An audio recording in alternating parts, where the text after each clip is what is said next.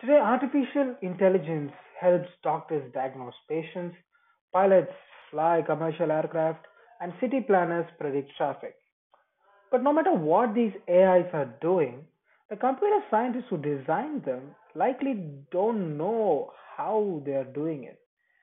This is because artificial intelligence is often self taught, working off a simple set of instructions to create a unique array of rules and strategies.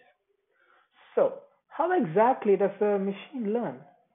Well, there are many ways to build self teaching programs, but they all rely on three basic types of machine learning: unsupervised learning, supervised learning, and reinforcement learning. To see this in action, let's imagine researchers are trying to pull information from a set of medical data containing thousands of patient profiles. First up, unsupervised learning. This approach would be ideal for analyzing all the profiles to find general similarities and useful patterns.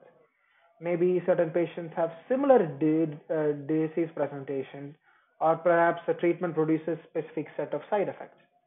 This broad pattern seeking approach can be used to identify similarities between patient profiles and find emerging patterns, all without human guidance. But let's imagine doctors are looking for something more specific. These physicians want to create an algorithm for diagnosing a particular condition.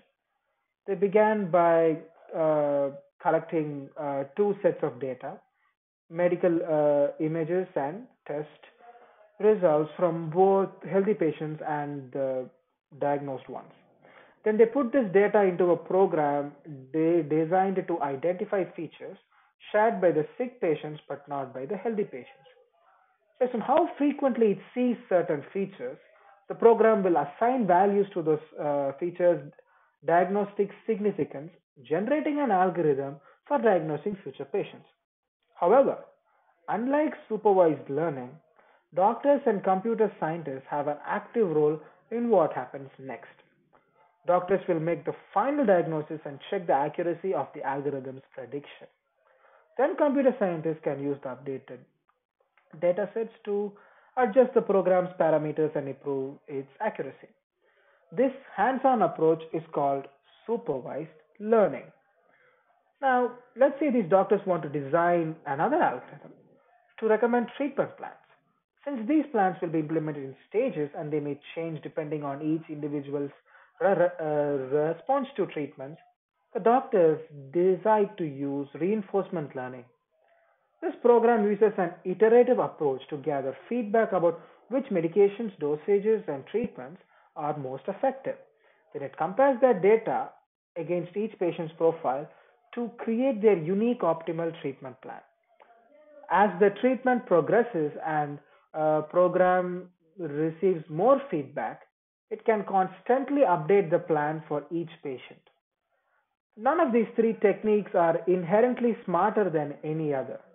While some require more or less human intervention, they all have their own strengths and weaknesses, which makes them best suited for certain tasks. However, by using them together, researchers can build complex AI systems where individuals can supervise and teach each other. For example, when our unsupervised learning programs find groups of patients that are similar, it could send that data to a connected supervised learning program. That program could then incorporate this information into its predictions.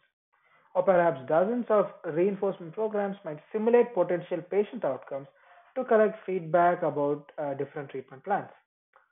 Now, there are numerous ways to create these machine learning systems, and perhaps the most promising models thus far are those that mimic the relationship between neurons in the brain. These artificial networks can use millions of connections to tackle difficult tasks like image recognition, speech recognition, and even language translation. However, the most the more self-directed these models become, the harder it is for computer scientists to determine how these self-taught algorithms arrived at their solution. Researchers are already looking at ways to make machine learning more transparent. But as AI becomes more involved in our everyday lives, these enigmatic decisions have increasingly large impact on our work, health, and safety. So as machines continue learning to investigate, negotiate, and communicate, we must also consider how to to teach each other to operate ethically. Thank you.